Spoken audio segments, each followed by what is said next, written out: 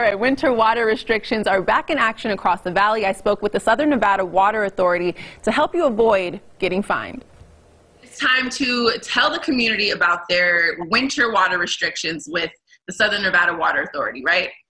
Absolutely. So it's that time of year where you need to go out and change your watering clock. If you haven't done that yet, get off the couch, go out into your garage or outside and change that watering clock. During the winter months, you're only supposed to be watering 1 day a week.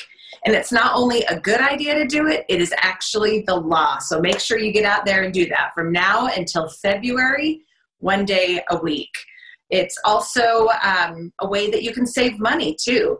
By changing your watering clock 4 times a year, you can save up to $300 on your bill. So who doesn't want to save money right now, right? You can get a water waste fine for overwatering. You can get a water waste fine for watering on the wrong day. And you can get a water waste fine for watering too many days. So if you're not sure what day you're supposed to water, simply go to SNWA.com, put in your address, and your day will pop up, and you go out and you make sure you comply. Because those water waste fines can be pretty expensive. They start at about $80 and double thereafter. So nobody wants to get a water waste fine. No, we don't. Some of the other things you could do too is you want to make sure you're going out and checking your landscape, probably about once a month, to make sure that you don't have any broken sprinklers, that you don't have any broken irrigation lines. So again, that will save you some money and save water as well. And you're only supposed to be watering about 12 minutes a day. That's all it takes, especially during these cool winter months. 12 minutes a day is it. And you don't want to do it all at once because you could get some runoff. And again, you don't want to get that water waste fines.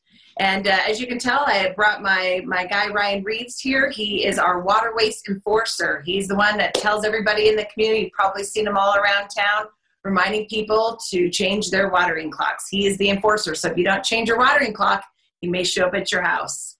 Oh, well, don't say that because we're going to purposely not change their watering clock, right? But between you and Ryan Reeves, I think we get it, and I think we are listening for sure. My next question is, how else can people save water? I know there are other ways that you guys give the community.